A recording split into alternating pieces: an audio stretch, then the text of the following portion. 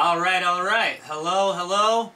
How are you guys doing? My name is Ramiro. This is Tessa, and this is I. And today I give you all hugs. he sends you guys all hugs. Today, what we're gonna do is we're gonna show you guys. I give you all hugs. We're gonna show you guys how to create a mural and how to paint a mural in your house. As you can see, we're sitting in front of this beautiful mural that the artist Grace Lang painted, and today we're gonna show you a couple of different ways and a couple of different methods that you guys can create a mural in your home. And you will be artists. And you will all be artists. So, if you want to. If you want to, of course. So, like I mentioned before, my name is Ramiro, and I was in Indiana earlier in March painting a mural for the Horace Mann Elementary School. The mural that I painted, which I'm going to show you how I did, is based on a children's book that I created called Manimal Friends.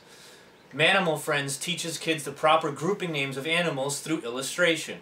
So, at the school, what I decided to paint was some local animals, and I painted a group of salamanders. And Ike, what is a group of salamanders called? A congress. And then I painted a group of bears. And what is a group of bears called, Tessa? A sleuth. A sleuth. So those were the two ideas that I had, and now you're going to be able to see a quick little rendering and sketch of how I got the mural to the wall.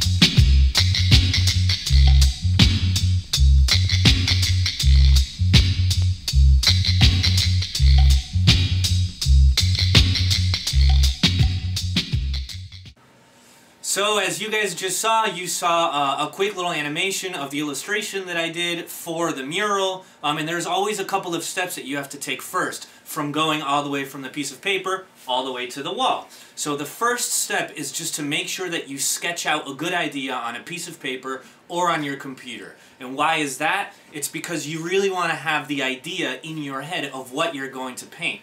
In addition, it also helps you think of all of the different colors that you are going to need for your said image or your said mural.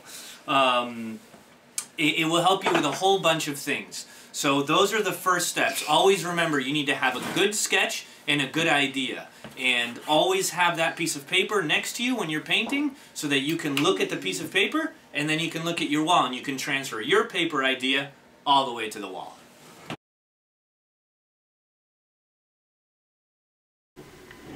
Alrighty, so in order for you to get your image onto the wall, there's a whole bunch of different ways and different steps that you can take. The first one that you can do, if we're lucky enough, you can project the image that you had, so the drawing that you had on a projector, you can project it to the wall. That's step number one, and that's one of the ways that you can do it. A different way is to make a grid. So you make a small little grid measured out on the piece of paper where you have your illustration, and then you transfer that grid onto the wall. And you're going to see a couple of images of those kinds of grids.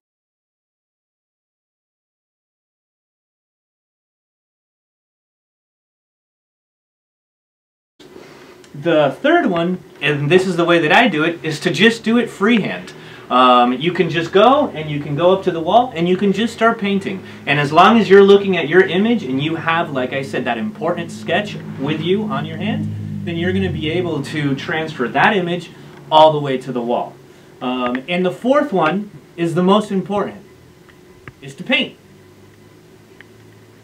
And what is the fifth one? What do you guys think? Have fun! Oh, wow! We didn't even plan that, and they got it. Amazing. Give me 5.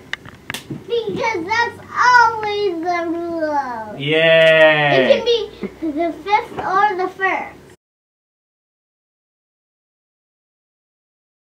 So when painting a mural, you can have all kinds of different surfaces to paint on.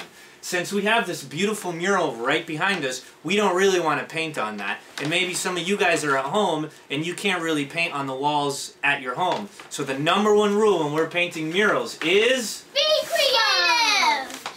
Be creative. And on what you're using. Exactly, on all kinds of surfaces that we're using. Like this is a roll of paper. So we're going to be using a roll of paper that Tess is holding. And an old folded up tarp. So we're also going to be able to show you guys how to paint on an old folded up tarp. And then over here, as you can see, is just an old piece of wood. So if you're lucky enough, if you have the opportunity to either have wood delivered, or you can buy wood, or you have a roll of paper or an old folded up tarp, you can create a mural at your house. And now you're going to see how we set these things up for the painting. If it's blue or something, it doesn't matter. Yeah, it doesn't matter. Go on. If it's purple or pink or yellow or blue or black or something, it doesn't matter. It doesn't matter. Go on. You can. You got it, girl. And if you have more than that, then you can be on off.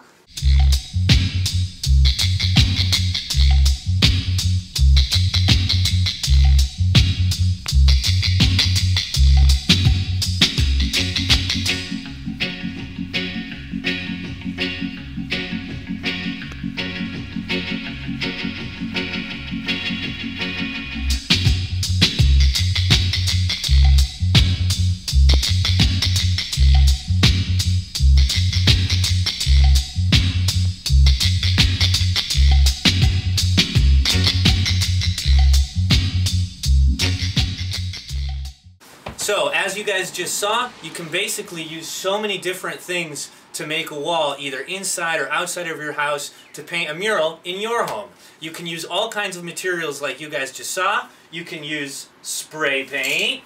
You can use House acrylic paint. Old house acrylic paint, markers, crayons, anything that really is going to put a mark onto the wall, you can use it. And you can create your own mural. Yeah, you can use anything you want. If you have spray paint, do it. If you have house acrylic paint, do it. If you have any other kind of paint, do it. Alright, so thank you guys so much for watching this video. I hope to see your videos of you guys painting at home. And thank you guys so much for helping me out on this amazing little video that we did for all of the people all over the world. Thank you guys. Thank you. Bye. Bye. Stay healthy. Stay healthy. Keep painting murals.